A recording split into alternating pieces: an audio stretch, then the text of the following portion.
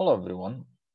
Today I'm going to talk about Nelder Mead, but I'm quite sure that you already know a little bit about this method and it's theoretical and the mathematics behind it. But what I'm going to present here is a Python code that implements this method for a bird function. Actually, this is a function in here which is defined here. Just as you see, it's like only has two variables, x and y.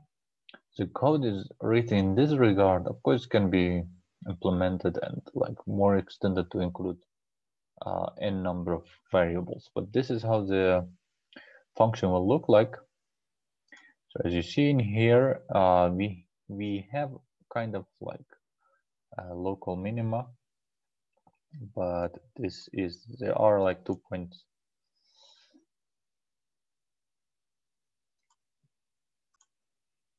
2 points that both of them can be considered global minima. Okay. Well, let's go back to the code. The code is written here. Actually, let's import some very simple libraries, and Nelder Mead is implemented here. So the function, the first step is defined. There are a couple of other functions written, especially designed for this Nelder Mead. And the thing I would like to note is that you normally don't see in the literature is a constrained version of Nelder Mead, because Nelder Mead normally is implemented for unconstrained versions, but in here the previous one function is subjected to this constraint, which limits the choices that we have. But it's kind of interesting how one can deal with constraint as well. So we can utilize this for future references. What is implemented is actually you can choose many different initialization. For Nelder Mead, you need 3 points. That's how it begins. It's kind of a concept of simplex and 2D triangle. And if you look at this triangle, we have chosen this tree. Okay, we have absolutely no idea what are these points. We just have chosen this, and here is a triangle that's plotted here.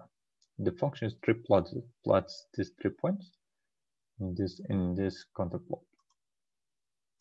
Okay, so this is the initial values, and we can now dig into the optimization itself. But just to mention that we have one function that sorts out these 3 points. We evaluate the function f in this tree.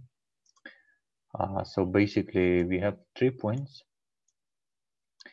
and according to the function bgw, okay, what are these bgw? This is the best point. That means the fb is actually lowest, so it's smaller than the other. G is actually good, so this is fg, and we have the worst point, so we are doing the minimization. So of course this is, that means that the f evaluated in w is the worst one in here. So that's how we show this through the code, and maybe in some literature you will see similar notations. Very good. So with this, we can go to step by step. This is just to show what's going on, but this is not the general algorithm, just one step or one iteration of the algorithm. So what's happened in each iteration? First, the R and M are calculated, shown in here, R and M. What is R and what is M?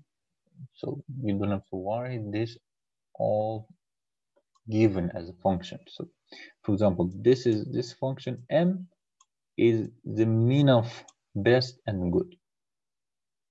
and R is actually calculated according to the parameter that you have as input alpha. Default is 1 and is equals m plus alpha in m minus w. This is a general definition of this function, and it's how it's calculated through the algorithm.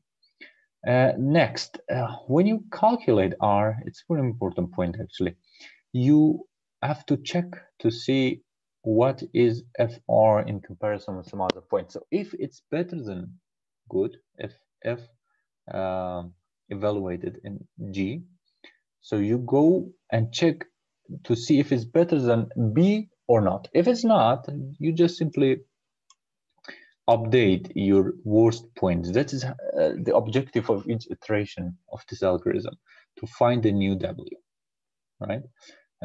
So in here you can just, what is project means here? Project is actually you project back R considering the constraint to the possible choices, because your set is limited, it's not unconstrained version. So if R is outside that defined domain, you just project it back.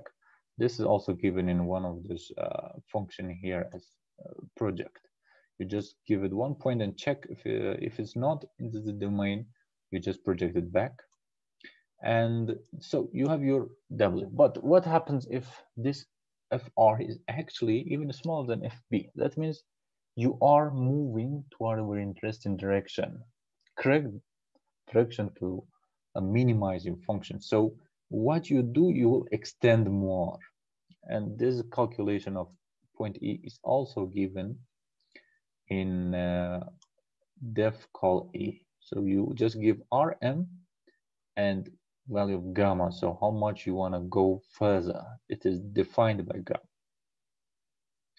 And you check if this new point, which means E, is better than your best. If it is, you just project it back and you will have your new point W. Otherwise, just have the R, so nothing to worry about. This is first case if your F in point R is smaller than G. But if this is not happening, we have a couple of other choices. So if still this R is better than your worst point, you just update your W with projection of this R. Otherwise, if it's not better, you have to check two new points, C1 or C2. So you check C1. If C1 is doing better than your so yeah, in C1 you just check another point and see if this new point is doing better than W. If yes, you just check C2, which is another point. This is given in call C2 function here. And so you check if this F evaluated in C2 is better than your W, you just update it, even you don't need projection. If not, you just use C1 to update your worst point. If none of this applies, you only left with one option, which is called shrinkage. You will shrink your triangle with these two. And then, congratulations, if this is the end of iteration. This will repeat it until the convergence. And convergence here, you can define it by many different ways, but one way is actually applied in here is to calculate the difference between evaluation of F in the best point and the worst point. If this is smaller than, for example, 10 power minus 5, you just say stop. We already have reached in a desired point. So let's dig in and see how this algorithm actually performing. So we have the initial values. You see it in here. Okay. And then one step or one iteration of the algorithm. You see that what happened, this is the worst point. Let's show it in here. Okay.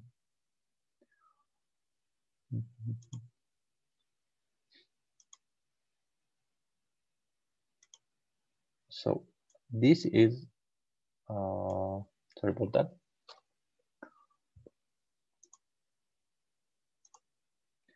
This is your worst point, right?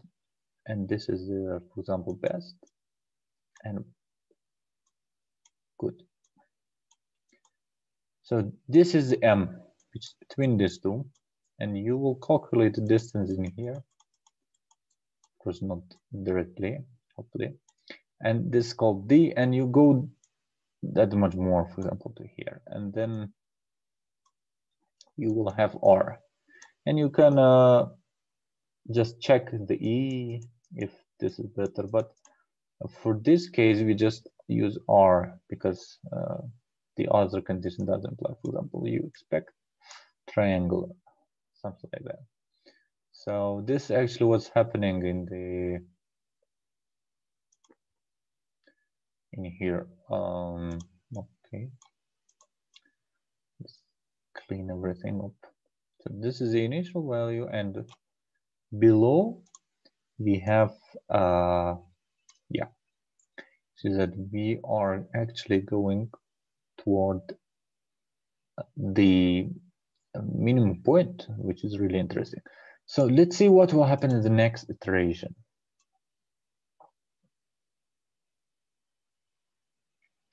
Oh, we see that shrinkage happened actually. So we didn't move, but this triangle became smaller, which is very interesting to have as one step. And then we will have, for example, updated the point of W in R. And in the next iteration, this will go on actually. For example, this we have contraction. This triangle becomes smaller, and we see slowly but surely we are moving toward the minimum. And in this way, on the way this triangle becomes very smaller, as you see, and compare it to the beginning, which is that's how the Nelder Mead works. The idea behind it is to become smaller and move forward toward the minimum point. And this will continue, of course, until the convergence reached. For this, to see it quickly, of course, the code implemented using a while function, so it just stops when the criteria is met. And we can see all of these triangles in one picture. Here it is. So we can see that.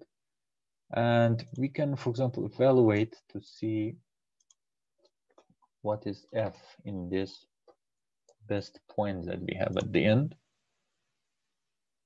Here it is, minus 106.78, which is actually global minimum. And we can even take a look at B.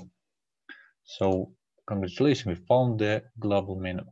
You can explore the code and use different starting point, but I will just share code with you, so that's up to you to check everything, to use other F. And even if you want, you can extend the code for N, whatever N it is, 3 or just double 10. But don't extend too much. I don't think it will be